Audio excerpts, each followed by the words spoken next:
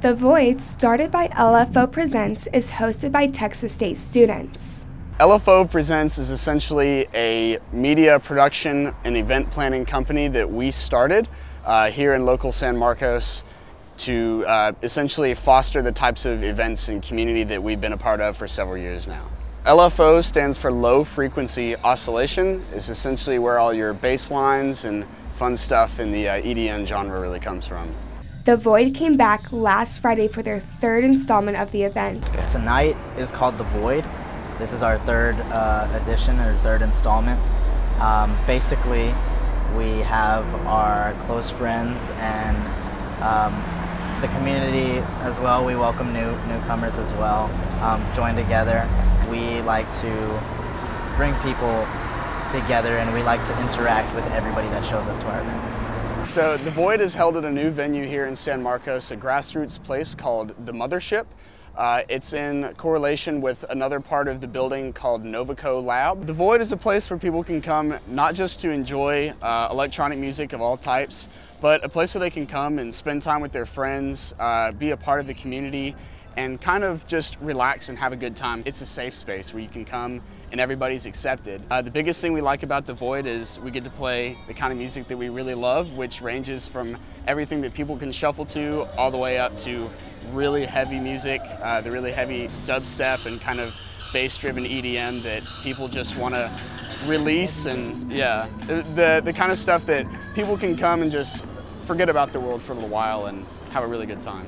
The event is open to anyone who wants to be involved in the electronic dance music scene. For Bobcat Update, I'm Kaylin King.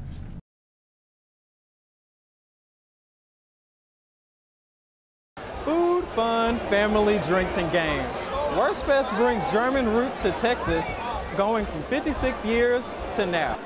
Starting as simply a sausage festival with some music and dancing in 1961, the festival has transformed into a fun gathering for everyone.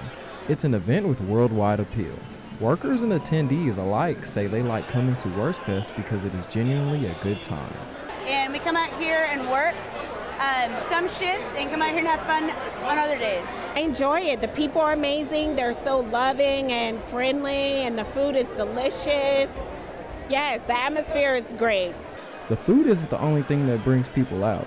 The rich German culture is also celebrated. Honestly, I've always been an enthusiast of the German culture. As a child, my mother was in the Army for 28 years, which is amazing.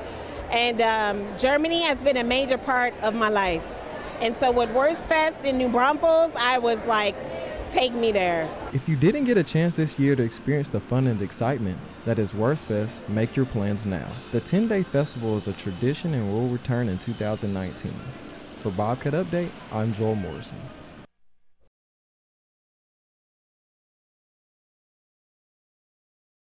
Efforts to designate Cape Dam as a historic landmark has been denied. The San Marcos Planning and Zoning Commission says no to the proposal.